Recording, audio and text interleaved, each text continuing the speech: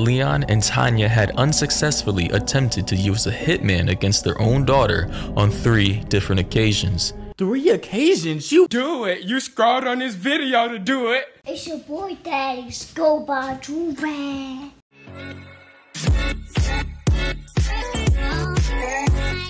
Alright, y'all, we back with another big body banger, you feel me? Listen, today we got something crazy. This is actually, it's not even just crazy, it's sick. This family, or these parents, hired a hitman to off their 16-year-old daughter. Now, I don't know exactly why. That's why we're watching this video.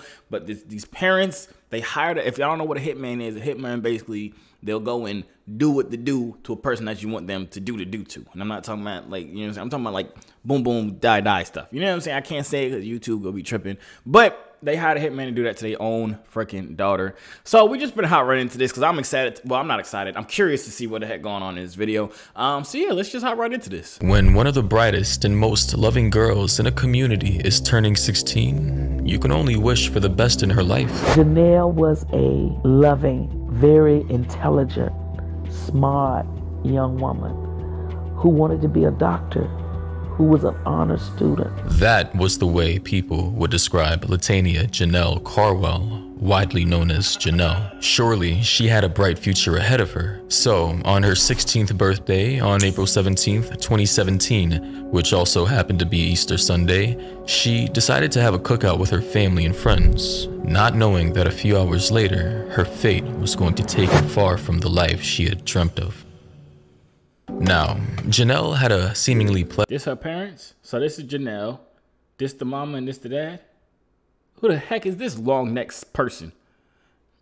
Pleasant and peaceful life next to her little sister, her mother Tanya Tripp, and her stepdad Leon Tripp. As a teenage girl living in Richmond County, Augusta, Georgia, Janelle just wanted to become a doctor someday, which reflected the kind of heart that she had. And that is why what happened on the night of her birthday took everyone by surprise. On that night, her mom went to bed early while Janelle and her stepdad stayed up celebrating, or at least that's what Janelle's mom told the police. But it seems like they didn't stay up that late, as it was reported that by midnight, Janelle was already in bed. However, a few minutes later, she was woken up by her stepdad, who asked her to go with him all the way to Clarks Hill, South Carolina. And since it was only a 28-minute drive, it didn't seem like that big of a deal to her. First of all, why are you waking me up to drive with you 20? You my first of all, stepdad. You know what I'm saying?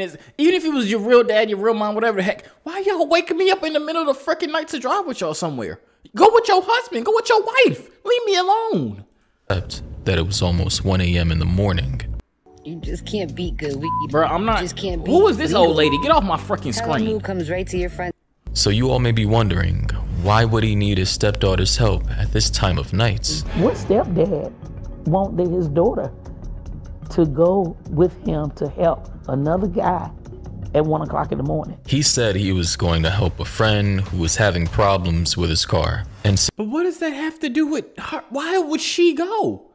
Like, that doesn't make any sense. You know what I'm saying?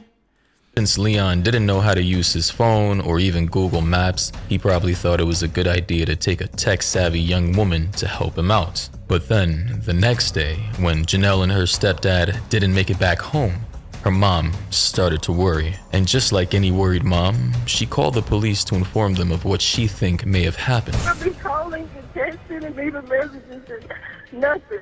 Janelle and her stepdad had officially gone missing, and they were not picking up their phones. During the month that followed this awful event, Pastor Angela Hardin took the case to social media, pleading for clues and going live on Facebook with Janelle's mom, Tanya Tripp. And if the worry of a missing child wasn't enough already, Mrs. Tripp then revealed that she had an ongoing battle with brain and lung cancer that prevented her from going with Leon the night he and Janelle went missing. I was inhaling too much of the smoke, so my husband told me to go in the house and lay down. So I did, because I couldn't breathe. So is this the evil lady? I don't want to say nothing bad about her until I know she evil, but I got a lot of stuff in my head right now to say about this woman. Is she evil? Said the pleading mom.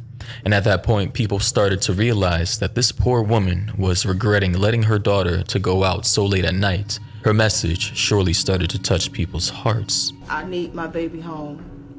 like 15 days ago type home, because she has never been away from me this long. People started to worry and came together as a community to support this worried mother. After all, Janelle was so loved by the people in the community, and they were eager to do anything to get her back home safely. They started gathering donations to put together a reward for anyone who had information regarding her whereabouts. Meanwhile, the police also started working on the case, and very soon, they came across a promising clue: a white pickup truck like the one Leon Tripp drove that night. This clue soon brought a sense of hope, as the truck was spotted near the neighborhood where Janelle and her family lived. But when they checked the vehicle for any traces of blood or any evidence of a crime, they found nothing. So they decided to step up their search and track the victims' phones. And to the surprise of local authorities, the phone records showed that neither Janelle nor her stepdad had been in Clarks Hill at all, which is the place where Janelle was supposed to help her stepdad out to fix his friend's broken car. And what made this even more alarming is the fact that a now 16-year-old teenage girl who used to be so active online had gone silent on all her social media accounts. Clearly, at this point, something was very wrong. Did someone steal her phone? Had something else happened? If someone stole your phone, you ain't gone for 15 days, I'll tell you that much. Second of all, is the dad dead too, or is it just the little girl? Because if the stepdaddy ain't back, you know what I'm saying? What? Did the mom off the stepdad and the daughter? Like, come on, bro.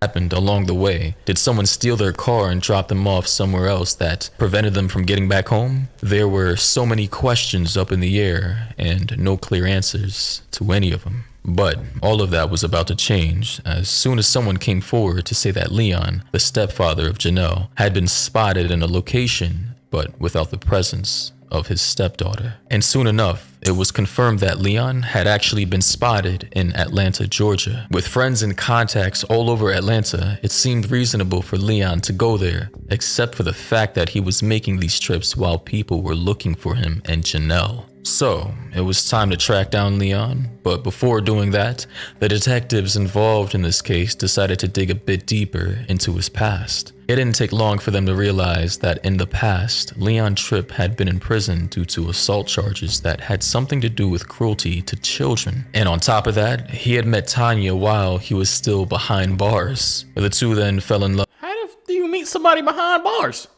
Y'all got a whole dating circle in the jail? Like, how do you meet somebody? How does that happen? Somebody let me know. Maybe I'm stupid, but... And even got married while he was still in prison. And in fact, as soon as he got married while you in jail, there's ceremony places in jail for you to get married to people that you've never met outside of jail?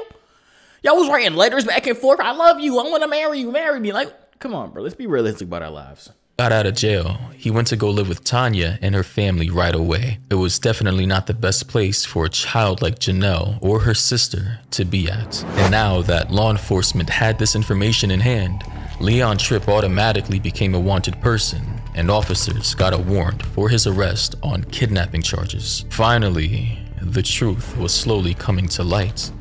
But there was just one person who didn't seem okay with any of this, and that person was Tanya Tripp, Janelle's mother. She did show concern for her daughter, but when I asked her, hey, investigators believe that he's taken her, she was very defensive. Everyone was concerned about Tanya's reaction to the news. I mean, obviously she's evil. She set the whole mother effing thing up. Didn't want to think the worst of her husband, but at the look at her. Look at anybody that wears this wig is evil. If your auntie wears this wig, she's evil. Tell her, get her a new wig. This wig is for evil people. Same time, and black lipstick, I'm gonna stop pausing it, but black lipstick, you definitely evil. I'll tell you that much. Understand that he was the one linked to her daughter's disappearance. So, shouldn't she be a bit more concerned? Was she blinded by love? Was she in denial? Was she delusional? Or was it something much worse? She's behind it all. However, soon after that, it didn't take too long for things to make sense and for the pieces of this puzzle to come together. As investigators followed through and connected the dots, they naturally came to find Leon Tripp at a U-Haul facility in DeKalb County. And sure enough, the man was not alone, because right beside his side, there was Tanya Tripp herself. You were extremely shocked. I'm telling you, Tanya is the mom. Tanya is an evil bastard. Evil bastard with a big old dookie stain like next to her nose. When we found her, look at the big old mole. Next time y'all look at her, look at the big old mole that's by her face. Disgusting. And that's when we really got that sick feeling that, you know, this case is really not heading in a good direction. But according to Tanya at the time, look at the doo-doo stain. Doo-doo. Lazy eye. Eyebrows fading away. I've been wanting to say this whole time. Now that I know that she's officially evil. How many, can anybody count how many necks this woman has? Please. Somebody count it? I can count how many eyebrows she got because there ain't too much left there. Fucking idiot. She had a reason to be there, and she said she just so happened to be going to Atlanta and suddenly found Leon there by accident. But at this point, no one was buying her stories anymore, and Leon was quickly arrested on kidnapping charges while let's talk about him. Rewind. Buying her stories anymore, and Leon. Let's talk about him. Receding hairline. That's normal. You know what I'm saying? One patch of gray, you're an evil bastard. I've never seen anybody in my life that has one patch of gray hair in their beard. If they have that, they are demonic and evil. Never trust them. I'm just saying. And was quickly arrested on kidnapping charges, while Tanya was charged with hindering the apprehension of a criminal. Still, the one question that remained, hindering the apprehension of a This how she look without that ugly wig on? You better put that piece of crap back on your head, because this ain't it, sis. Criminal. Still, the one question that remained, that everybody was still wondering, where was Janelle? This one's the perfect gift for the friend who's been getting a little too comfortable during quarantine, maybe your son.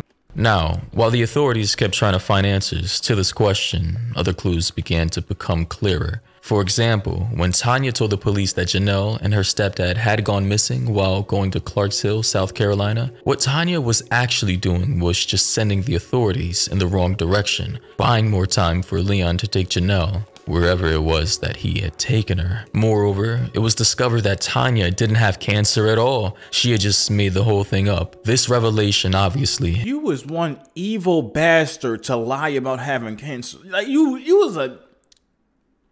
There's a special place for people like this.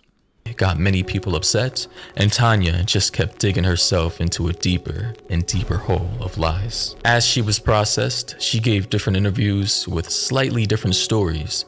It was clear by then, though, that she was not sticking to the truth, whatever the truth was. And to make things even more complicated, Tanya's stories began to conflict with Leon's. While Tanya sustained that her partner and Janelle had gone to South Carolina, Leon, on the other hand, was saying that he had actually taken Janelle to Atlanta. Then when authorities confronted Tanya with Leon's story, she didn't know what to say. Come to find out that she only had that initial story. She never prepared for the follow-ups. In this big web of made-up stories that had little truth in them, it was hard for authorities to determine what had actually happened to Janelle. Two things, however, were clear. Tanya and Leon had something to do with the teenager's disappearance, and Janelle's case was no longer a missing persons investigation, but a homicide one. After all, prosecutors claimed that in one of his interviews, Leon had said that Janelle was no longer alive. Was this true? Or was it just another made-up story? Disturbingly, the truth came to light a little less than a year later, in late March 2018. This truth wasn't pretty, and it was definitely not what people were expecting. We received a phone call from a citizen and had discovered what they believed to be human remains. When an unlucky resident of Augusta, Georgia was checking out the backyard of a vacant home, he came across a bone sticking up from a shallow grave. He, of course, quickly called the authorities to help him determine what was going on. And, to their surprise, those bones were the remains of Janelle Carwell. Since Janelle had gone to the dentist a few days before her birthday, authorities were able to identify her from dental records. Both Tanya and Leon were... Look at these ugly bastards. These ugly mother effing bastards. Pissing me off. Being so ugly, that's what's really pissing me. Like, all that bad stuff they did piss me off. But the fact that they go so freaking ugly is pissing me off more. Like, look at you. Who's the man in this relationship? You both look like men. charged with murder. In fact, Leon even got the death penalty. But finding Janelle's body was not enough. The reason for this unfortunate death was still not clear, and no one really knew how Janelle's remains ended up in the backyard. The one thing, though, that started to become evident was that somehow Leon and Tanya were trying to get rid of Janelle. And how did the authorities figure that out? Well, it took a while to reach that conclusion, but finally, with enough proof, a motion was filed in June of 2020 by the prosecutors of this case, claiming that Leon and Tanya had unsuccessfully attempted to use a hitman against their own daughter on 3 different occasions. 3 occasions? This wasn't even like an impulsive, like, let's get rid of her type thing. They tried this multiple times and it didn't work. First of all, how does a hitman mess up? Like, come on, let's be realistic. Like, I'm not saying he should have done it, but how does a hitman mess up 3 times? What type of hitman was y'all getting? Y'all Uncle Craig from down the street? Freaking idiots. Anyways, second of all, why? Why do they want her gone? Just kick her out the house if they don't want her there. You don't have to take her life, you stupid idiots. Like, what do they benefit from not having her there? You know what I'm saying? What is... One in September of 2015, then 3 months later in December 2015, and one more time in October 2016. Why would these parents do that? Well, as of right now, no one really knows for sure, as this case is still open, but it is quite shocking to see how these attempts are so close in proximity to Janelle's 16th birthday in the first quarter of 2017. Perhaps they decided to take matters into their own hands after this hitman failed them multiple times. As of now though, Leon and Tanya are still in jail, waiting for their respective separate trials that have been constantly pushed back, probably due to C-19 and the fact that Leon had changed attorneys more than a couple of times. It seems unlikely that these two will ever tell the public why they did. Because who would want to represent these freaking evil bastards? Not a single person would want to represent these evil idiots. What they Look did. at the rolls in the back of this lady neck. Fix yourself. I mean, they're not expert liars, but they're surely stubborn when it comes to standing by their made-up stories. As for the community of Richmond County in Augusta, Georgia, Janelle's absence left a hole in their hearts, but the efforts they made were not in vain, even when Tanya didn't even have the best of intentions, and all the unused reward money they collected was used to award the Janelle Carwell Scholarship to 3 high school students in 2019, the year that Janelle was supposed to graduate and start college to one day become a doctor. However, Janelle's bright and charming personality definitely left a mark in the lives of many people, and they just hope that justice is swiftly served to punish those who hurt her. Man, that's so I don't understand, bro. Why? Like, what do those idiots get out of it? I'm not even gonna say parents, because y'all are not parents. Y'all are demons. Certified demons. Like, what do they get out of that? You know what I'm saying? Y'all let me know in the comments down below. What do y'all think that they get at? Get in their mind, please. Because I need to know there's nothing. They don't get no life insurance money. They get a free house so they can rub each other's back together or something. Because I don't know, bro. I got nothing. I have absolutely, literally nothing. Like, y'all let me know what y'all think in the comments down below. That was fucking crazy. But if you want to see something else that's crazy, I just reacted to this video, this lady that pretended to be a man. Well, she ain't tell her boyfriend that she was a man until it was too late. I highly suggest y'all watch this video right here, because that would make somebody want to hire a hitman. That's all I'm saying. You know what I'm saying? But yeah, I'ma see y'all out.